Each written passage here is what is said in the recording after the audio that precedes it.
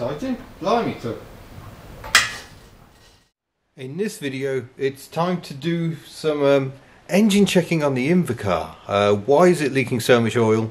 Is it actually generating a decent amount of compression? I haven't got my microphone on today, it's charging up at the moment. So you'll have to bear with me, this is a bit old school again. But just remove the hinge pins so I can remove the bonnet, because that makes life easier.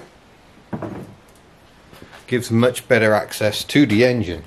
So, and you're actually too high, so come down here. I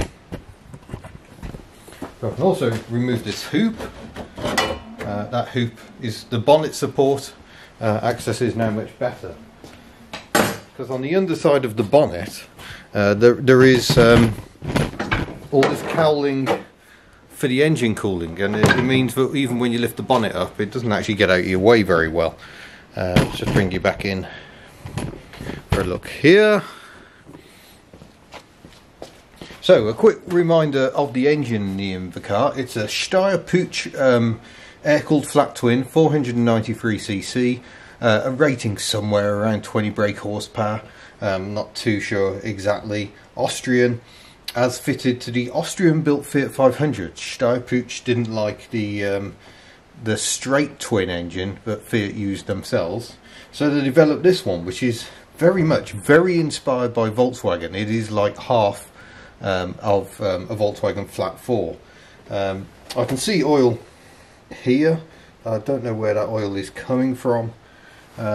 There's, yeah, evidently quite a lot of oil leaks. I think the oil filler neck itself might be one source, but we shall have a look. I might get the top cover off actually. If I disconnect this breather pipe, get that out of the way, I can unclip from there and I should be able to lift that off. There we go, that's the top cowling removed. This here is the oil cooler. So you've got the dyno start unit here. This both charges the engine and starts it. Hence the two drive belts, which should be a lot tighter than they are. I need to replace those. But I've got an issue going on where the exhaust is actually pushing the bottom plate up and not leaving enough space to get the belts off. So all the good times.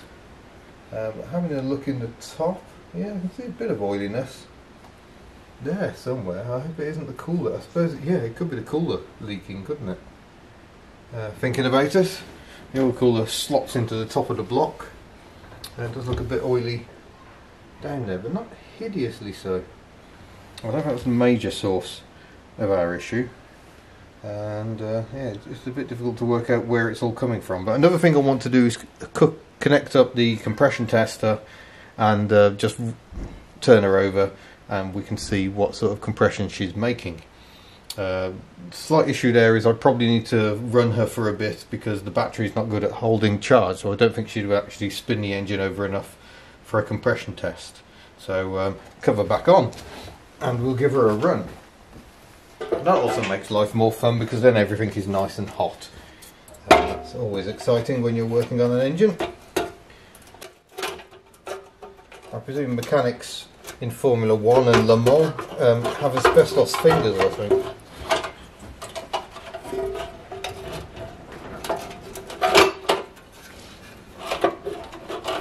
Oh, this thing is such a fiddly pain in the backside. But still, it's a lot easier to remove than a 2CV cowling. There we go. Get the battery back up.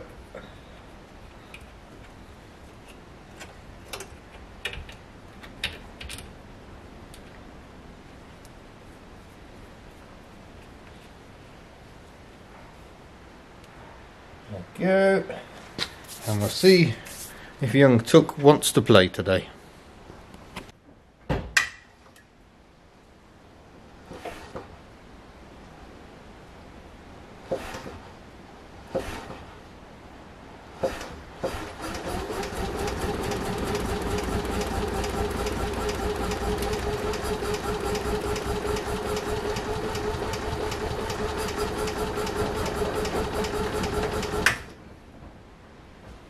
I've actually got choke on, check I haven't disconnected any wires inadvertently. and we'll try again.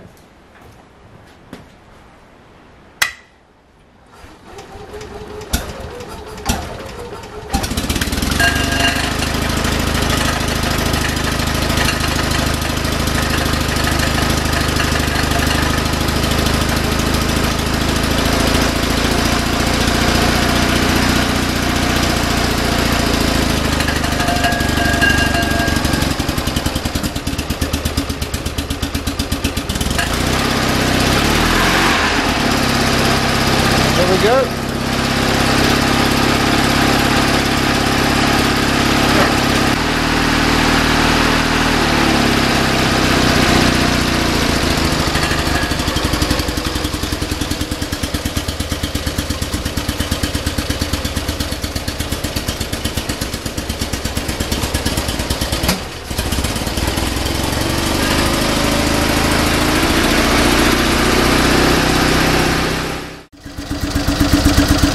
Alright, with the engine running and the top cover off, I can quite clearly see oil leaking out of the oil cooler. Seems to be doing it in a couple of spots. Actually, you can see the shiny going on. These oil coolers a little prone to damage quite easily, very delicate.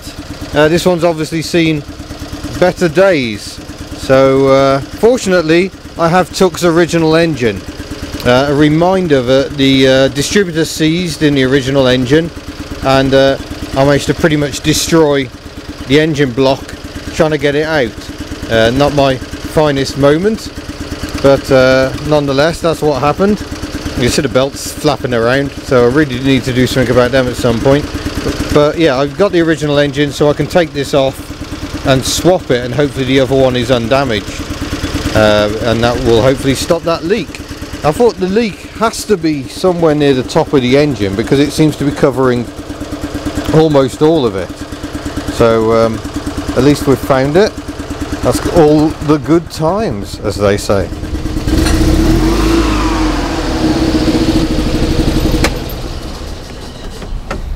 Right, so we've done that. I think the next job is probably going to be to hook up the compression tester just to see what sort of compression we've got. I'm not sure what the figures should be on this engine. It's a very low compression engine. It's only about 6.5 to 1 compression, which is nothing.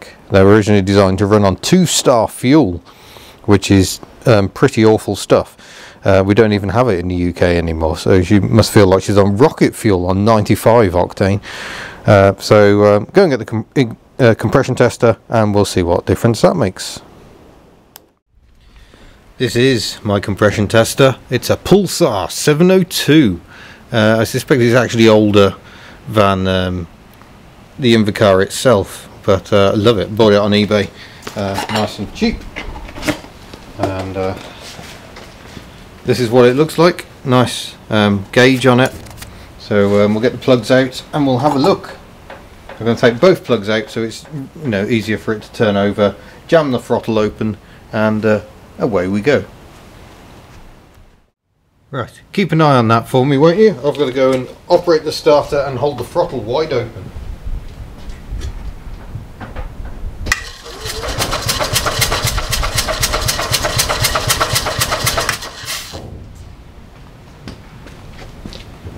Ooh, that looks pretty good to me. It's almost 120 psi. So I think we can say that side isn't too bad. That's good. It seems to be holding more or less. There we go. Yeah, good compression sounds. Right, let's try the other side. Getting this in, not the easiest, if I'm honest. It's very difficult to find the hole, if you'll pardon the expression. Stop your innuendo. That's your mind, not mine. Right, the other side.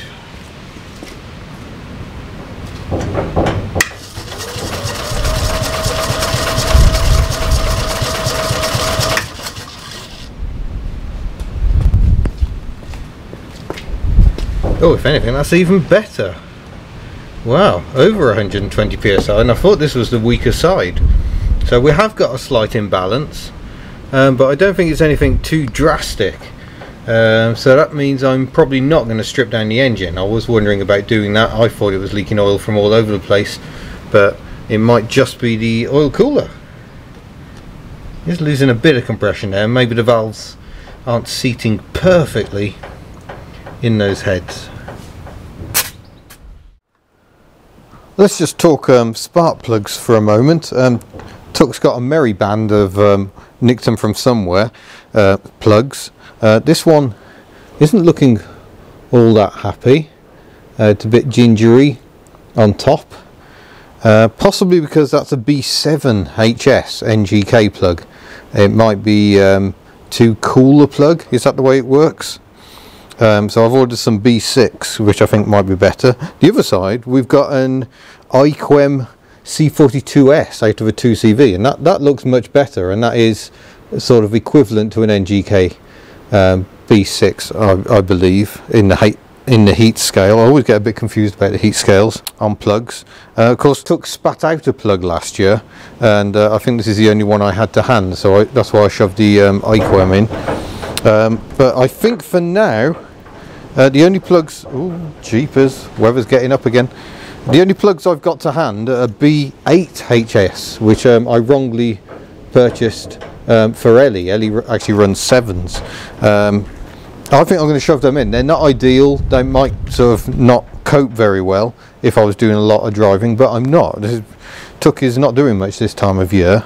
So I'm going to fit those, and then we're going to get on to changing the oil cooler. But first, tea. Still looking for a good source of large mugs. Hopefully news soon on that. Ah, splendid. I strongly suspect that the thread in the right hand cylinder head has finally given up the ghost. I can't get it very tight. So that's bad. Maybe I'm going to have to get the engine out and get the head off after all. Or try a time insert or something. But it's raining outside, so I'm going to bring her back in before I do the oil cooler swap. And then finish my tea.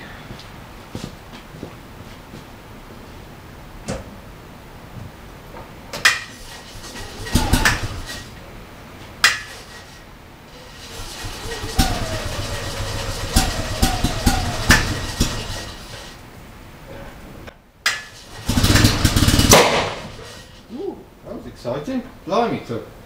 I think that was her just blowing her plug out. That's what that rather exciting noise was. Car really does not roll very well. Come on, Tuck. Whoa. This floor's quite slippy because several cars have leaked oil all over it.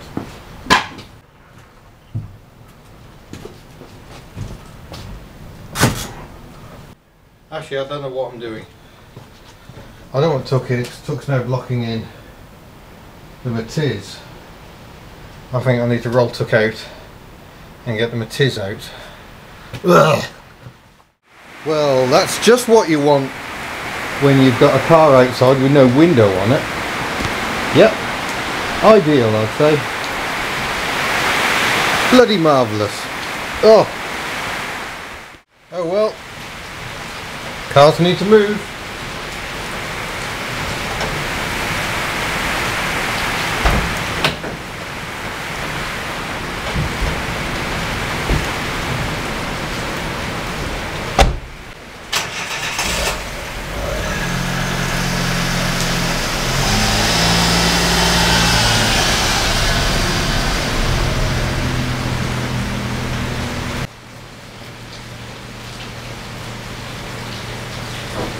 Ugh. Try and get a bit of protection from my Dutch cat. Whoa, that sounds wrong.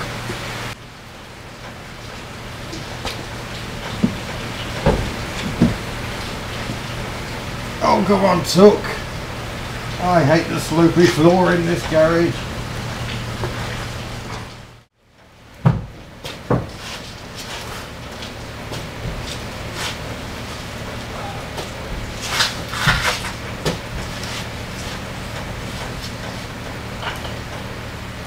Oh, jeepers.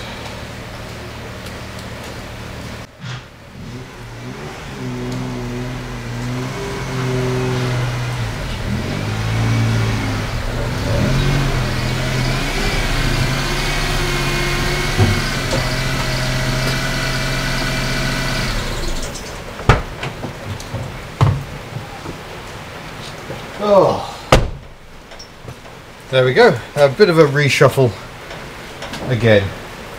So hopefully Myrtle will be ready to come out and play. But Tuck is badly broken. So I'm going to have to work out what to do about that. Whether I'm going to helicoil it or try and get someone to do a time cert, which is a slightly better approach. But it's really difficult to get access to it, so it might be worth me getting the cylinder head off. That wasn't how today was meant to pan out. But there you go, that's Hub Nut sometimes. I shall say thank you very much for watching. Don't forget to subscribe before you go. I'll come a little bit closer to the microphone, and I look forward to seeing you in a future video. Farewell.